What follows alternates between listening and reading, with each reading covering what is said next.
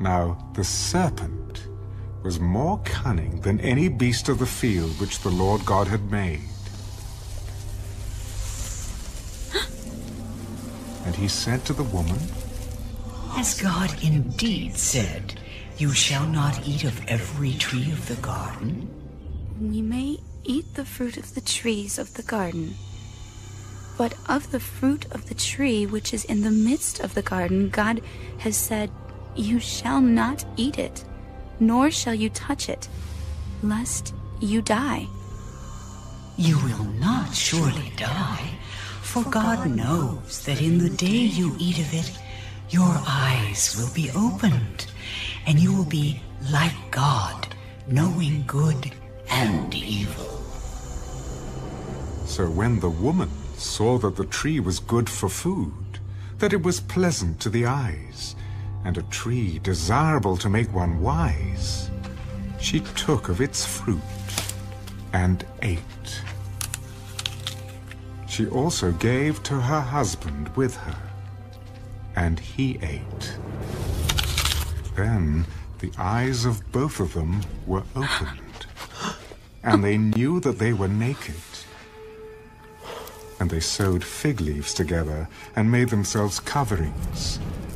And they heard the sound of the Lord God walking in the garden in the cool of the day. And Adam and his wife hid themselves from the presence of the Lord God among the trees of the garden. Then the Lord God called to Adam, Where are you?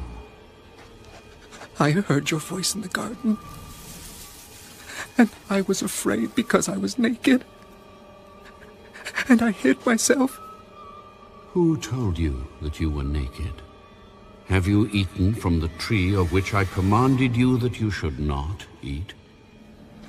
The woman whom you gave to be with me, she gave me of the tree, and I ate. And the Lord God said to the woman, What is this you have done? The serpent deceived me, and I ate. So the Lord God said to the serpent, Because you have done this, you are cursed more than all cattle, and more than every beast of the field. On your belly you shall go, and you shall eat dust all the days of your life. And I will put enmity between you and the woman, and between your seed and her seed.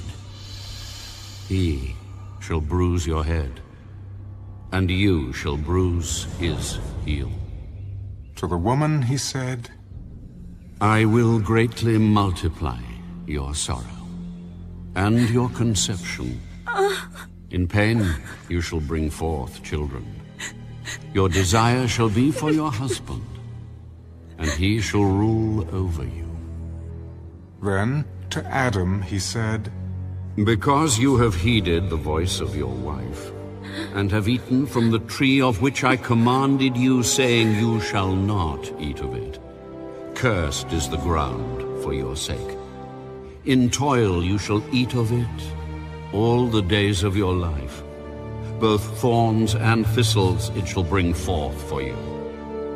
And you shall eat the herb of the field. In the sweat of your face you shall eat bread, till you return to the ground. For out of it you were taken. For dust you are, and to dust you shall return. And Adam called his wife's name Eve, because she was the mother of all living. Also for Adam and his wife, the Lord God made tunics of skin and clothed them. Then the Lord God said, Behold, the man has become like one of us, to know good and evil. And now, lest he put out his hand, and take also of the tree of life, and eat, and live forever. Therefore the Lord God sent him out of the Garden of Eden to till the ground from which he was taken. So he drove out the man, And he placed cherubim at the east of the Garden of Eden, and a flaming sword which turned every way, to guard the way to the tree of life.